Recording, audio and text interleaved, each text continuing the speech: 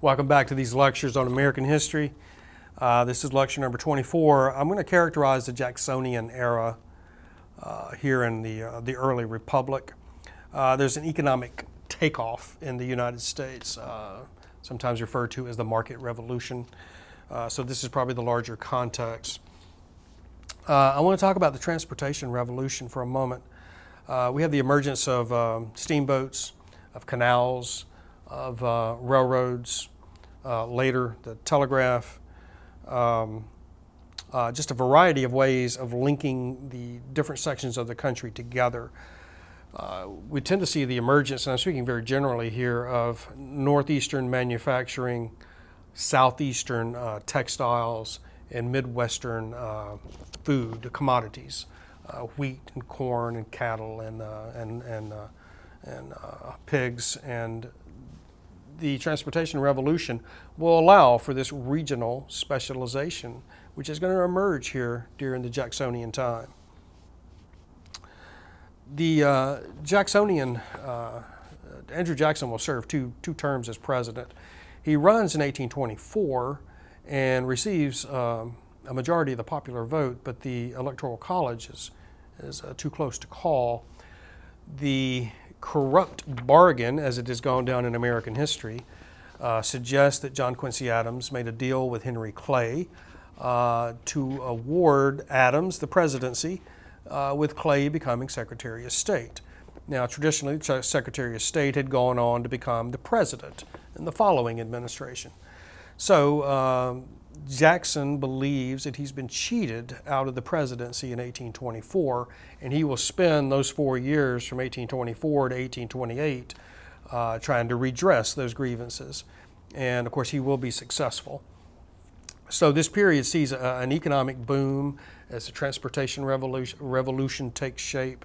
We see the emergence of the National Road, which runs from Baltimore on the Chesapeake all the way to St. Louis on the Mississippi. Again, this is significant because it links the country together. It makes the transportation of commodities and goods cheaper and safer and quicker. This time period also, this Jacksonian era, has about it a term you may have heard in high school called the American system. This is a system of internal improvements promoted by a number of senators. I think of John C. Calhoun and Daniel Webster and Henry Clay, promoting those innovations in transportation that would enhance commerce and make the economic life of the country even more profitable. This booming economy, let's characterize it a little further.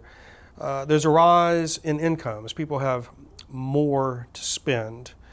Growth across the board is promoted. Prices rise, and of course when prices rise and demand rises, employment increases. There's like I said, there's regional specialization. There's the emergence in the Northeast of a urban working class. There's the intensification of slave labor in the South.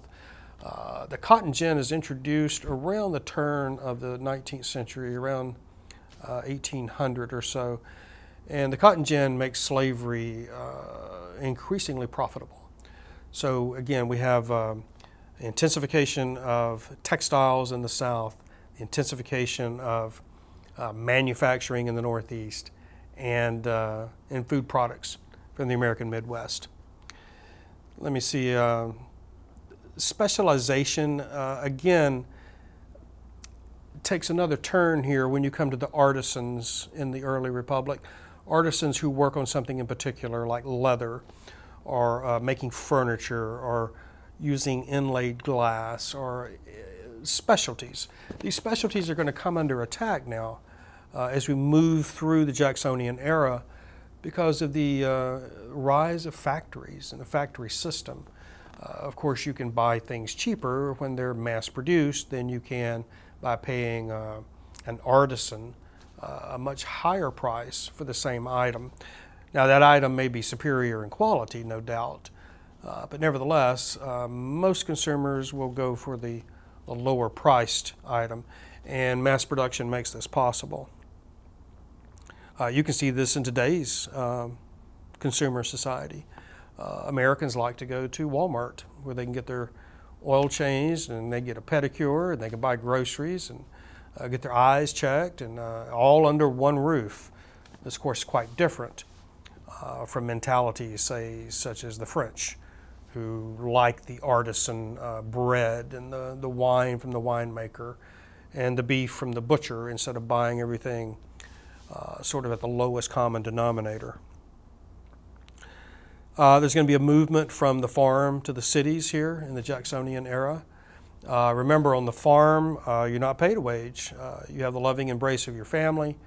You have food and shelter, but you're not paid a wage. So you're going to see increasingly people leaving the farm to go to cities to get a wage-paying job with a paycheck. The Jacksonian era is also characterized by an expanding suffrage, an expanding democracy. The vote is going to be extended to virtually all white men.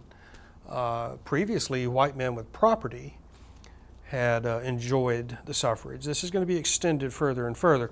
Now, of course, Native Americans, slaves, women are all excluded from this expanding democracy. But nevertheless, this is quite a change from the Federalist idea in the early republic that only the best people need participate.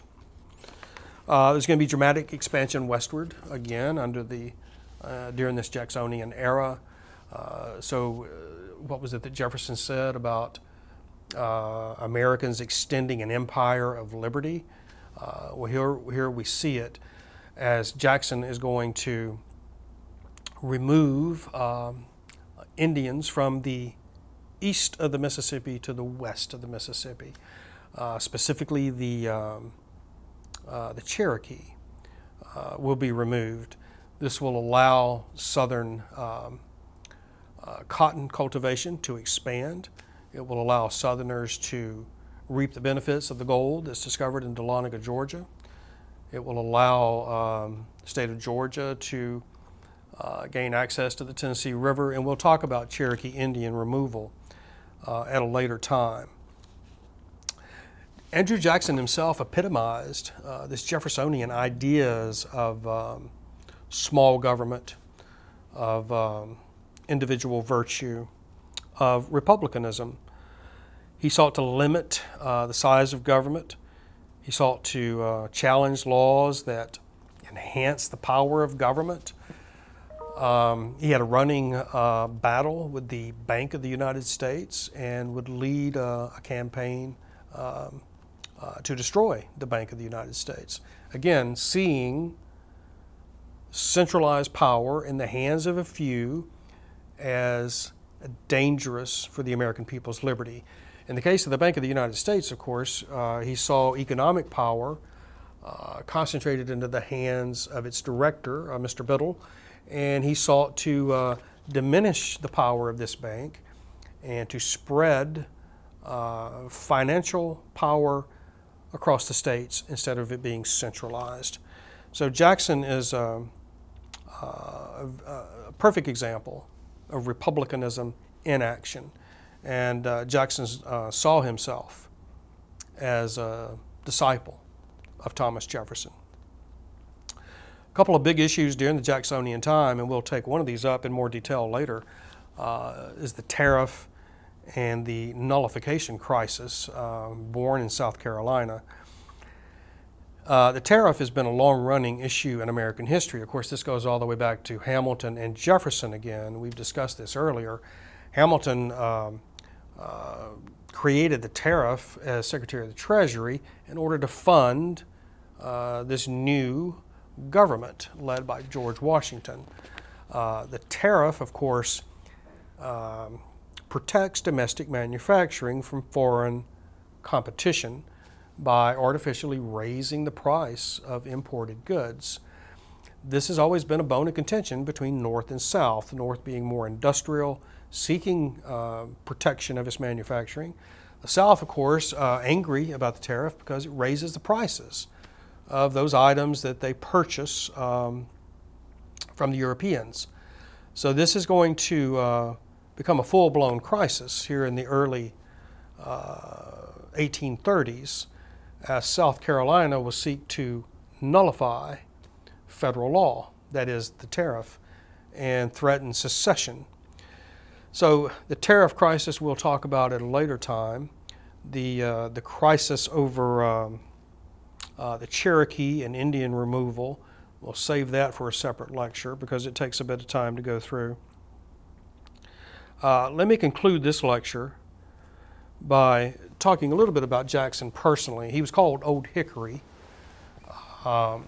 because, according to legend, he was tough as a hickory stick. Of course, he had gained fame during and after the Revolution, and especially at the Battle of New Orleans, where his militia and regular troops fought off a serious assault by the British Army. He was an Indian fighter. He fought the Creeks in western Georgia, eastern Alabama, the Seminoles in Florida. Jackson, like Jefferson, could never seem to quite make up his mind about proper Indian policy for the United States. On the one hand, he bought into the Jeffersonian idea of assimilation, whereby the Indians would become more like white Christians, abandon the ways, their traditional culture, and try to assimilate into American society. On the other hand, Jackson realized, or at least made the argument, that the Indians, in order to survive as a culture, would have to be moved, would have to be relocated west of the Mississippi, with the argument that otherwise they would be overrun by the whites and would not have a chance of surviving as a distinct culture. So there's a bit of a contradiction here, as you can well see: either assimilate or be removed or be annihilated by white culture. Again, we'll look at this in more detail when we talk about Cherokee removal. Jackson himself had a number of encounters, political encounters that were troublesome, and some personal encounters as well. He fought a duel like very much in the way of Hamilton and Burr. Legend has it, and I think this has something to do with a horse race, and Jackson challenged a man to a duel. I can't remember the details, they're not important. But what is important, because it lends to the legend of Andrew Jackson, is that during this duel, he was shot. The bullet penetrated his left side and lodged very close to his heart. Now, when men fight these duels, they don't stand face to face at 10 paces. They stand sideways. This, of course, diminishes the target that your opponent has to shoot at. You don't want to get hit in the gut or the chest, so you turn sideways, hoping the bullet will hit you in a non-lethal spot. This bullet lodged near Jackson's heart. It knocked him down. He's bleeding. He has to be, you would think, in shock. Nevertheless, he rises to his feet, aims, fires, and kills his opponent.